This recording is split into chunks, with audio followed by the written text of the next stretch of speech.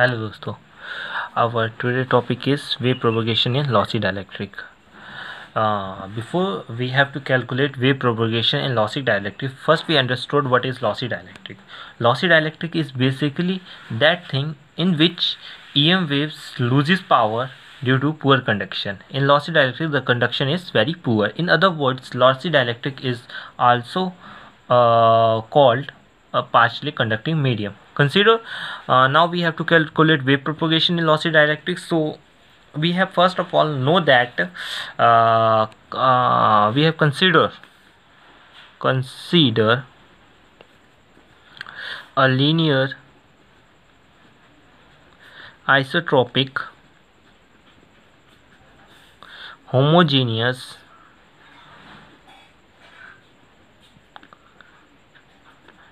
lossy dielectric medium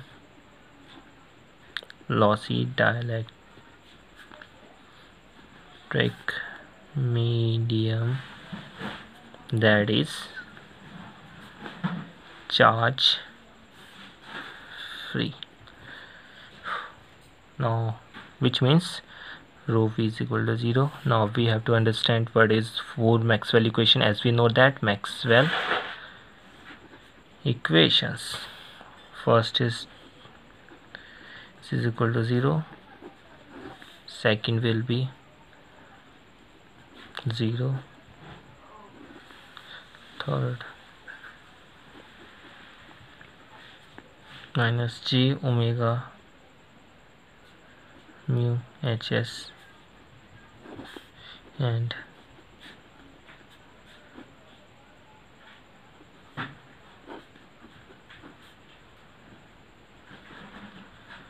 these are basically four Maxwell equations. Now these are four basically Maxwell equations. Now from equation third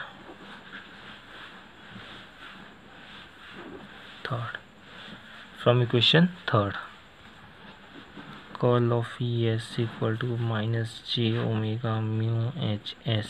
Taking curl on both sides, curl of es is equal to minus j omega mu curl of hs. Now we have solving this by identity, which is basically curl of a is equal to curl del of a minus del square a.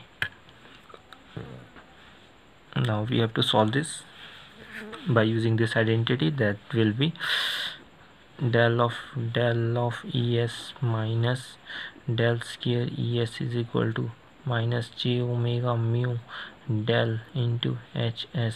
Now we have to know that from Maxwell first equation this term will be equal to 0, therefore minus del square es equal to minus j omega mu del of curl of hs.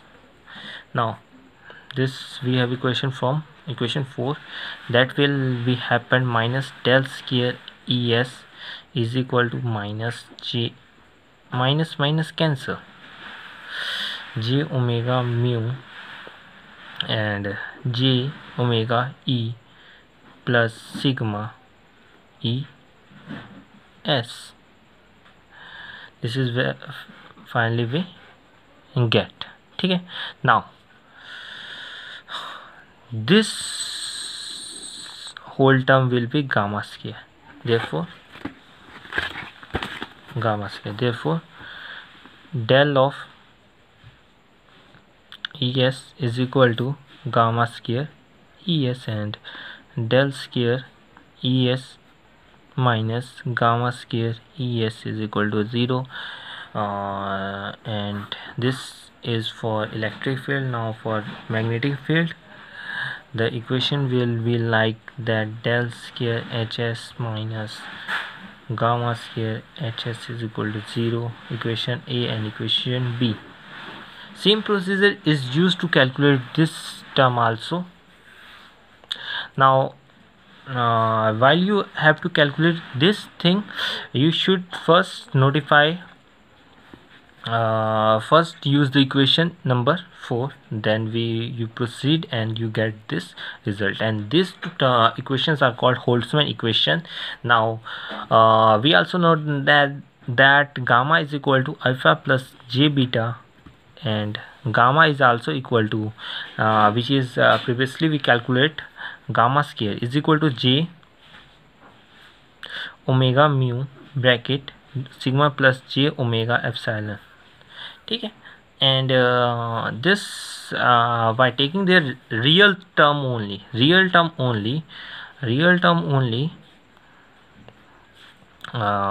imaginary term should be equal to 0. In real term, imaginary term should be 0 equal to omega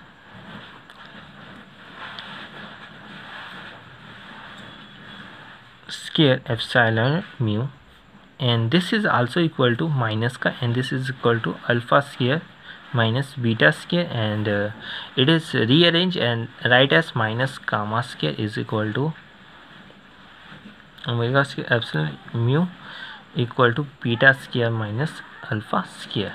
And finding the magnitude we have get, while we have to finding the magnitude, the equation will be alpha square plus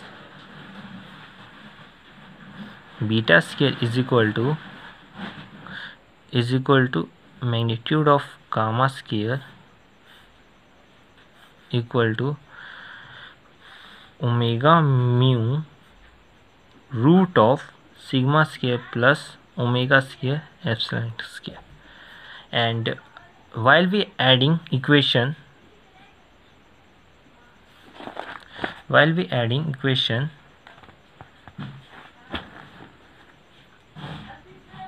5 and 6, while we adding equation 5 and 6, we get 2 beta square is equal to omega square epsilon mu plus omega mu root of sigma square plus omega square epsilon square.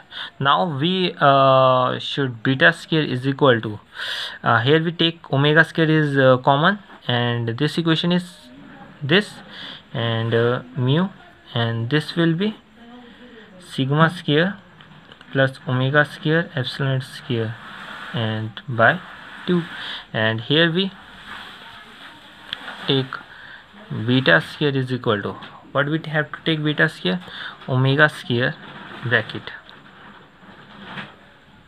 mu epsilon by 2 bracket this, and this is sigma square by omega square epsilon square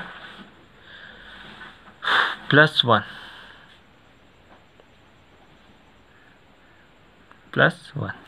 and when we have to beta is equal to omega square mu epsilon by 2 root of sigma square by epsilon square plus omega sigma square omega square epsilon square plus 1, and this get 1 by 2 because we take square on this side. Simple. And and when you subtract, then you get the value of alpha, and which is equal to omega root of mu epsilon by 2 root of sigma square omega square epsilon square plus 1 and minus 1. This you get for the value of alpha. This is basically you have to calculate the value of alpha and beta. Now without loss we assume that now without any loss we assume that wave propagate in z direction and ES component in x direction. Therefore ES is equal to ESX Z into AX. Therefore from equation A,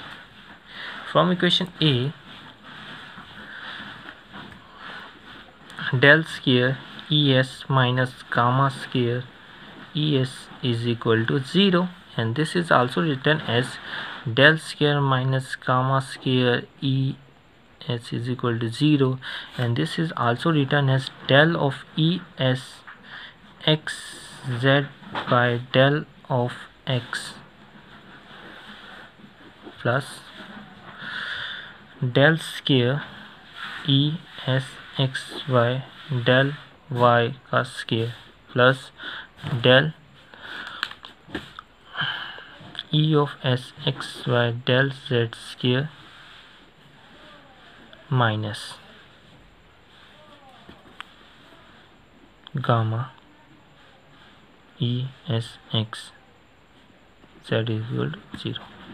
Now this term is equal to 0, this term is equal to 0, and therefore del E S x z by del z square minus gamma square E S x z is equal to 0, and this is right as del square del z square minus gamma square E S x into z is equal to 0. This term is basically in scalar form. Now the solution of this equation will be solution of this particular equation will be what? ESX z is equal to E naught e raised to minus gamma z plus E naught dash e raised to gamma z. Now E naught and E naught dash are the constant. Now it will be required that the finite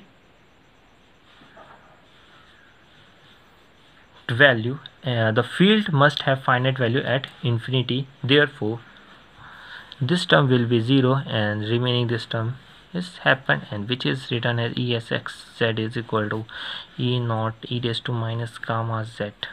And this equation including time factor in this equation, then we have to get Ez comma t equal to real of ESX z e raised to j omega t, inserting time factor,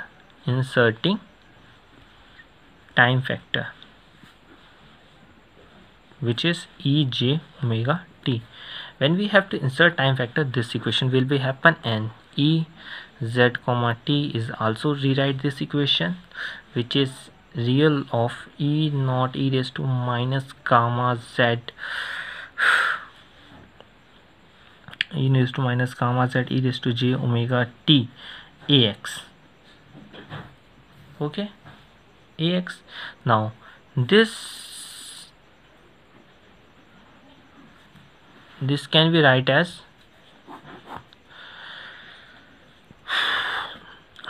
real of gamma क्या होता है? Alpha plus J beta. So E0 e raised to minus alpha z e raised to j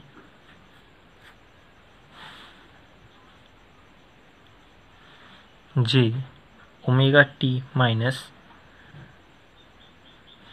beta z into ax, and this will be what? Cos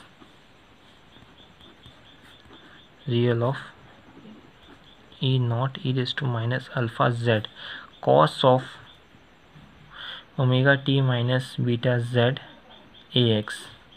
Now you should take the same procedure to calculate the magnetic field also, which is basically this will be happen E naught e raised to minus alpha z cos, sorry, h naught is to minus alpha z cos omega t minus beta z minus theta e y. This will get you magnetic field. So this is all about the wave propagation in electric field and magnetic field. And also you should remember this, the relation between E naught and H naught. H naught is equal to